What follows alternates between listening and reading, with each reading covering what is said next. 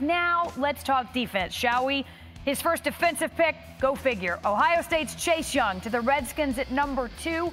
All he did, produce 16.5 sacks and 6 forced fumbles in 2019, both of which led the FBS. Next up, another Buckeye product, cornerback Jeff Okudah going number 3 to the Lions, the last DB taken with the top 3 picks, Ohio State's Sean Springs in '97. At 4, Mel has Clemson's Isaiah Simmons. He posted a 4.3940 at the Combine. That's the second fastest time by a linebacker at the Combine since '06. He has him headed to the Giants. The Panthers will take Auburn's Derek Brown at number 7. Auburn has never produced a top 10 overall pick on the defensive line since the common draft era began. And South Carolina defensive tackle Javon Kinlaw heading to the Jags at 9. He had the second highest pressure rate in the FBS last season when he lined up as a defensive tackle. Quite the group, Mel. Who impresses you the most?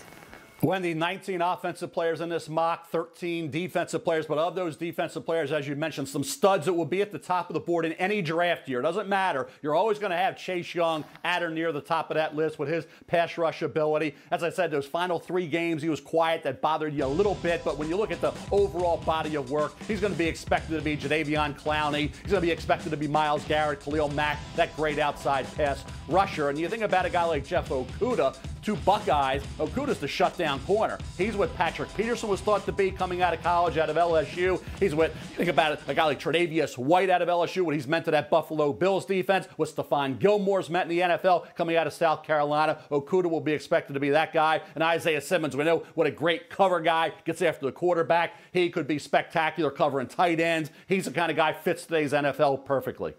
All right, Mel, we'll bring back in our quarterbacks. And, Matt, how did you game plan as a quarterback against someone as talented as Chase Young? Well, a pass rusher, an elite edge pass rusher is so valuable. You see him at the top of the draft because they do, and they can change everything for an offense. I remember going up against guys like Michael Strahan or Von Miller, Dwight Freeney. You got to slide your entire protections. You can only be in a left formation or can only be in a right formation. The running back has to go one way. It cuts your playbook in half if you have to chip, in double team, in help. And therefore, plays that you're used to being able to run both ways, you can't do it. And then even a 2-minute drive, you talk about finishing plays, closing plays. Your 2-minute playbook has to go away where you can't have 5 guys getting out in routes. So you talk to any defensive back. What's the thing that helps them the most? Getting a pass rush with just 4 guys, and that's what a great pass rusher can help you do.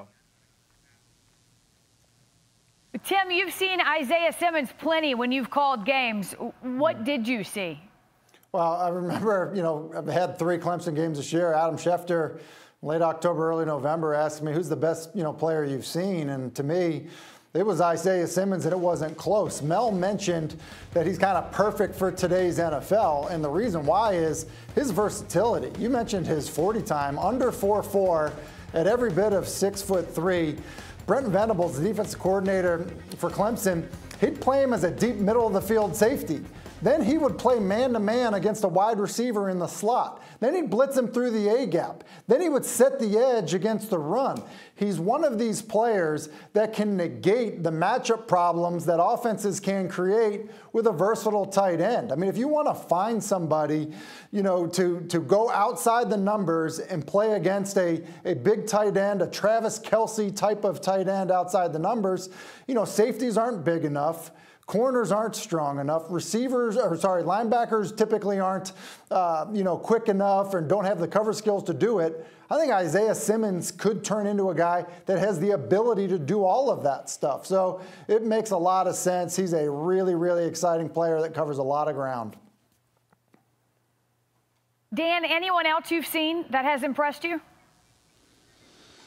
Well, I love those 2 guys. Calling games as well with the same with Tim and Matt. 2 guys that just stand out on tape to me are kind of like guys that I deem, what are we going to do about those dudes kind of guys? And it's Kinlaw and Derek Brown. I mean, just watching tape, these 2 guys are monsters. Wendy, my first start in the NFL was an infamous start, nonetheless, on the road against the Minnesota Vikings. And I remember walking up to the line of scrimmage and seeing Kevin Williams and Pat Williams there, and I was like, who are these humans? And when I watch Javon Kinlaw and Derek Brown, that's the way I feel, like watching these guys dominate games. Derek Brown, cut on the LSU tape. The LSU offensive line was the best offensive line in America this year. They won the Joe Moore Award. Derek Brown whoops that offensive line. And those two guys as internal pass rushers for quarterbacks, the one thing that we hate is internal pass rush. You can rush on the outside all you want. We can climb the pocket as long as it's there. If there's no pocket to go, we've got problems. And Kinlaw was dominant against SEC competition. So strictly because those two guys are like, hey, I'm going to coaches in a game plan situation. Go, what are we going to do about those two guys? Because I don't want them anywhere near me. Dano, you're right. I think you look at the two. I think maybe Kinlaw is competing to say, hey, I'm hearing all about Derek Brown all year, and here I am at South Carolina wreaking havoc as well. Great athlete with versatility. I think you look at where they could go. I think Carolina, Jacksonville. Now, there's a little mixed opinion on Kinlaw that I have him too high at Jacksonville. Some think he could drop to Atlanta at 16, Dallas at 17. We'll see on Kinlaw, but certainly Derek Brown locked into that top 7, 8 overall the way it looks right now. At worst, 9 Jacksonville. But I think Kinlaw, there's a little bit more flexibility with when you start to project him, like I say, from early top 10, maybe down to that 16, 17 range. Thank you for watching ESPN on YouTube. For live streaming sports and premium content, subscribe to ESPN+.